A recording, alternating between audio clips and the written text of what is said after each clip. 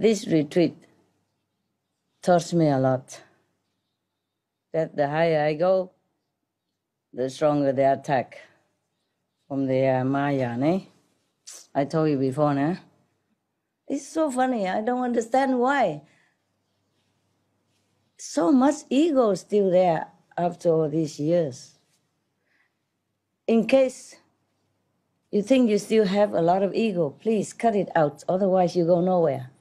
No matter how much power I brought down for you, you can't touch it.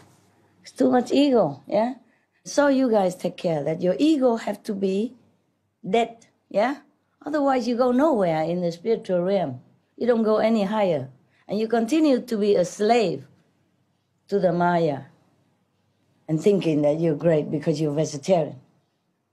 What about vegetarian? I mean vegan. What's good about it? Huh? It's only good because you're compassionate. If you're not compassionate to me, your friend, whom can you be compassionate to? Huh? Charity begins at home, no? Okay.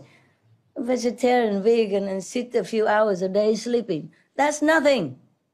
That doesn't make you a saint yet. Nah? The worm, the earthworm, he doesn't even eat vegetarian. He eat nothing. He only eat the earth. He harm no one.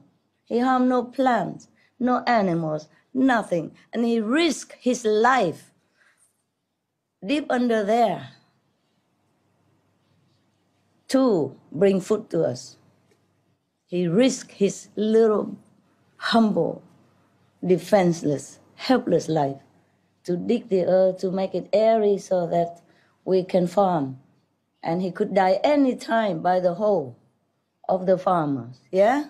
By the tread of our foot, by the ants who can come and burn his whole body with their stings, or the bees, or whoever. Do you understand? Yes. So if you are vegetarian or vegan and you sit a few lousy hours and sleeping nothing, you are nothing. Don't be too proud. Don't keep nourishing your ego to this extent. So you watch out. Huh? You watch yourself. You watch yourself as if your life hang on it. Don't watch me. Don't watch your neighbors. Don't watch other disciples. Watch yourself.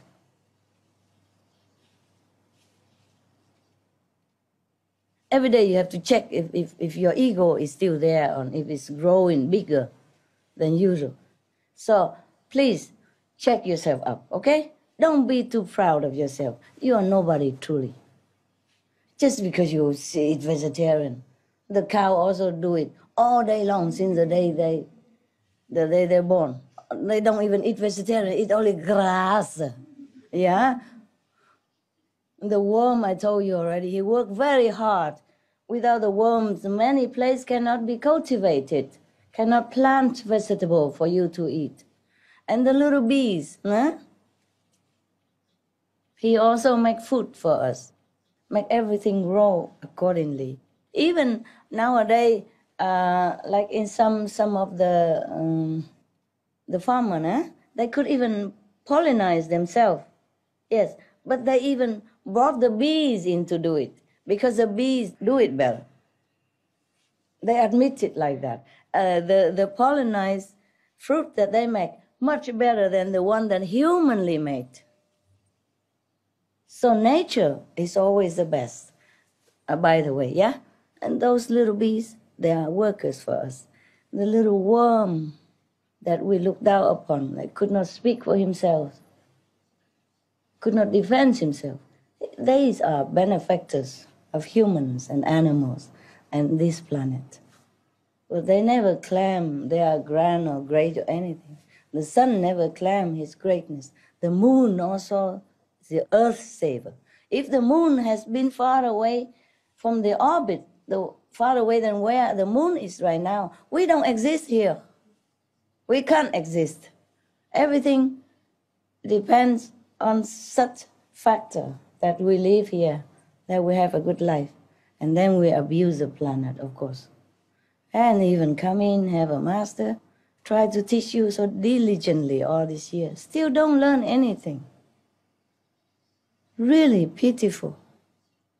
Such a shame.